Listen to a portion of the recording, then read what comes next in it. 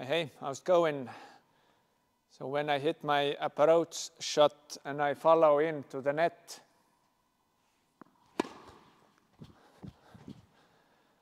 right at that time when my opponent starts to make contact with the ball, I need to stop and get to the white base. I hit my approach.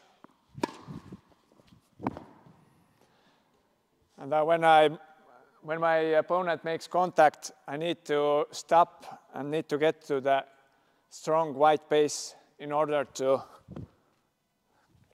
cover the passing shot more efficiently. So this is the wrong way.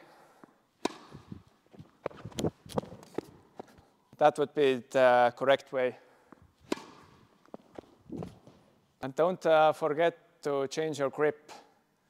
So when you have made your approach shot and you run towards the net, by the time you're going to hit your volley, you need to change your grip, and you should change it more with your upper hand. You might get away hitting your volley with the forehand grip, but most of the time it really disrupts your volley technique, and you're not going to gain so much advantage. So one more time. I'm going to attack, change my grip, get to the ready position. That's it for today.